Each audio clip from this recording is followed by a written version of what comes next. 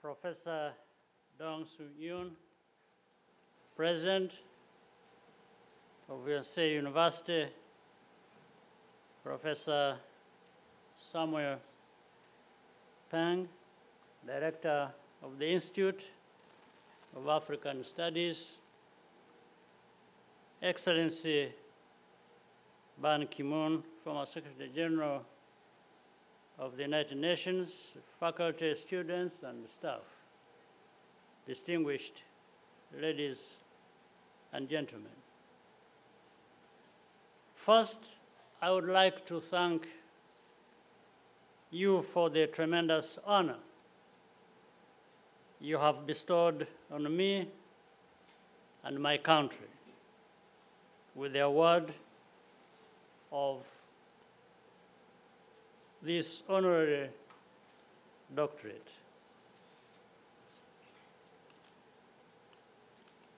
I'm also very happy to see my very good friend and colleague, whom I respect, Mr. Ban Ki-moon, who we in Rwanda hold in the highest esteem.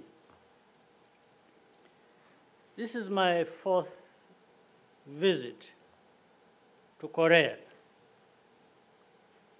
but my first to the Yonsei campus.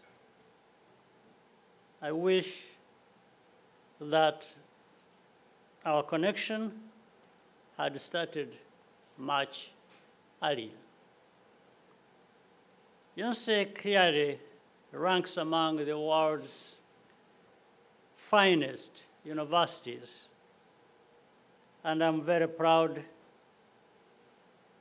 for Rwanda to be associated with your institution. I would like to focus my remarks on a simple question, and that is, what is the purpose of public policy?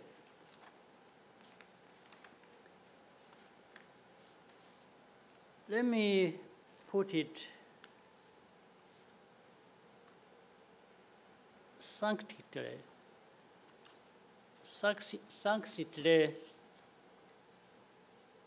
in light of my country's experience.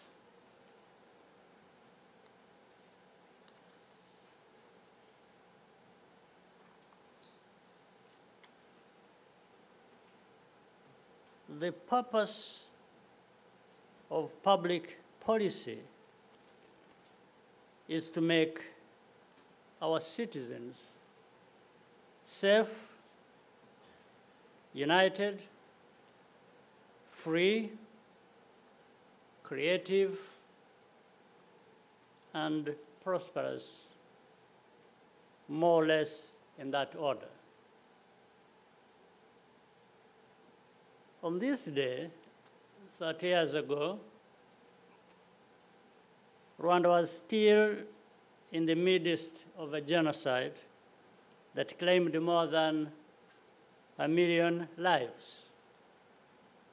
In order to keep power at all costs, the previous regime decided to eliminate one segment of the population known as Tutsi.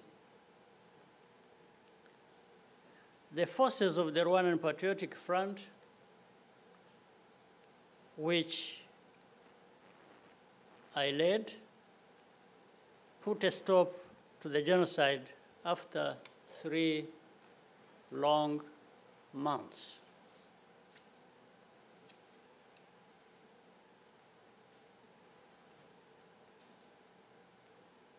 We inherited a country which was completely broken and devastated, physically, financially, and spiritually. Our people were displaced and divided.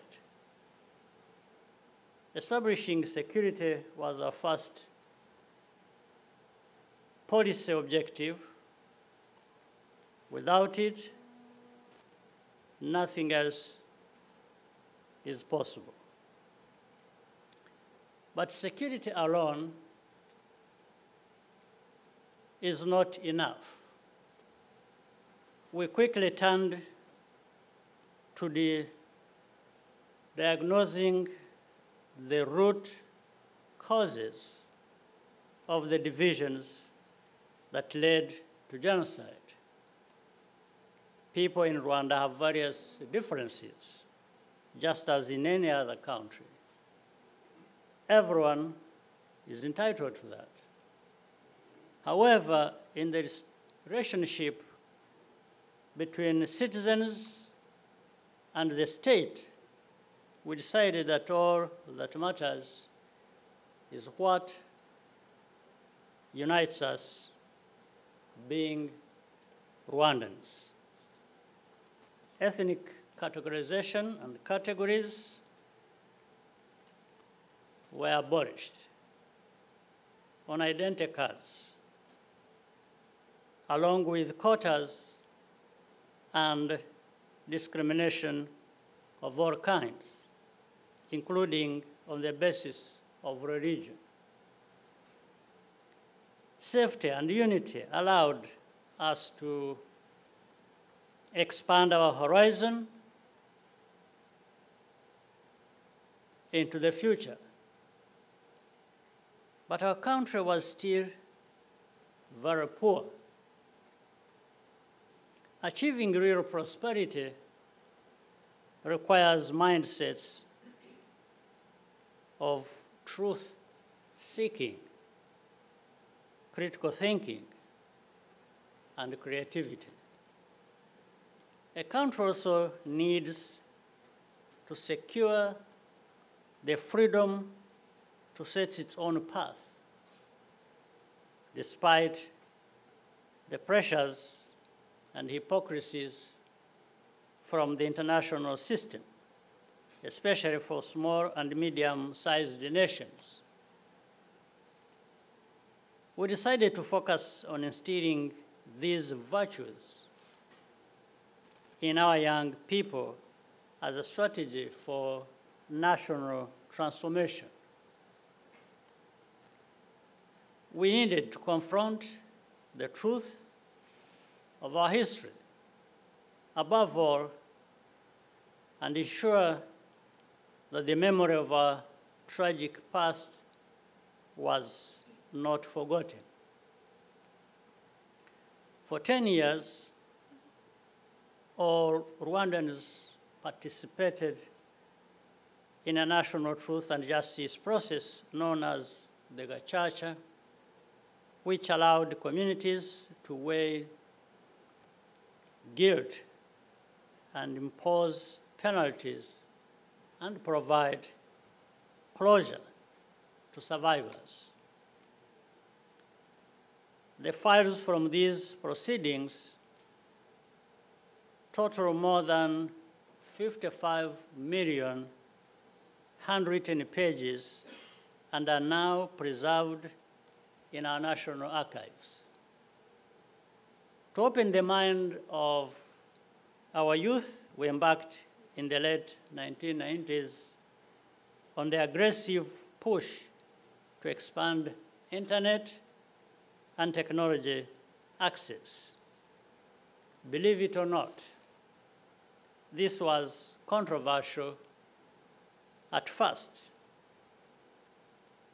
Some donors and philanthropists thought this was a waste of resources, which would be better spent on basic needs.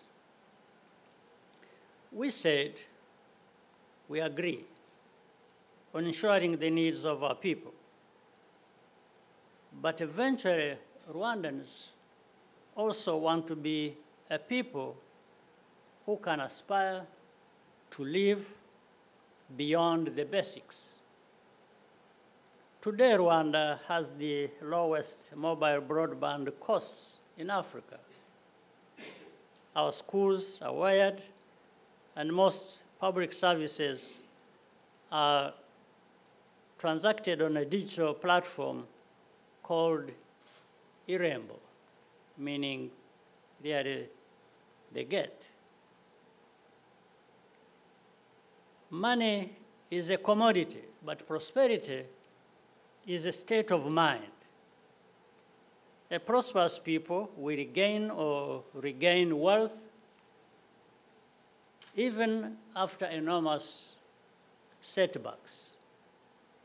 That's why we are putting increasing emphasis on educating Rwandans for professions that require a lot of creativity and innovation, particularly in high technology. Korea and Rwanda have mostly gone through history without reference to one another.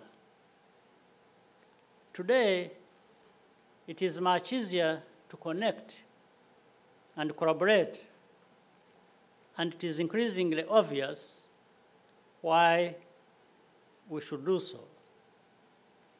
That was the main theme of the Korea-Africa Summit convened by President Yoon this week. Indeed, in many ways, our journeys, while very different, are parallel. This allows us to recognize each other and easily find a common purpose.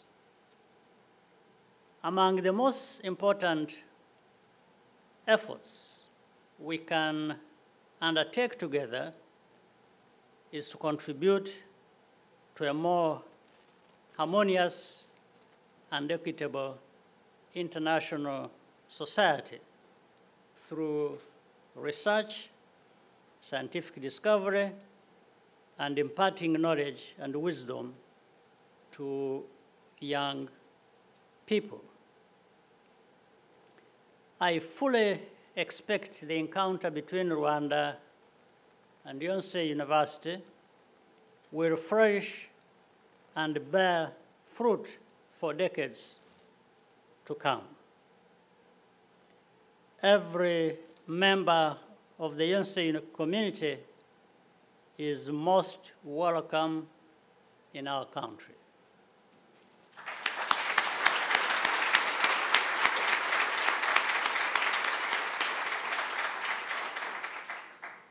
Before I close, I wish to go back to my old friend and colleague, Ban Ki-moon, because he told a story how we met at night. There is a detail he actually left out. It was very late in the night. In fact, it was morning because we met between 1 and 2 a.m. Yeah, he had to continue the journey. He was on a trip across many parts of Africa, campaigning for the Secretary General position. And I had delayed him. I was away in the countryside. So I had to make sure I see him when I came back, and that was very late. So sorry for keeping you very late. But of course, I had the honor and pleasure of working with the Secretary General when he was there at the time of the UN. And in fact, he appointed me sometime in the course of his first term as the co-chair of MDGs, I'm sure my friend Ban Ki-moon remembers that very well. And I served on that commission for a long time. But it was because of the connection we had and the backgrounds we had in terms of the feeling for humanity and development thereof that we worked so well together. And so I thank you. I'm happy to have this moment to include it in my remarks. Once again, I thank you very much for the privilege of being with you today at this prestigious university, which also Yonsei University has bestowed upon me this great honor. I thank you.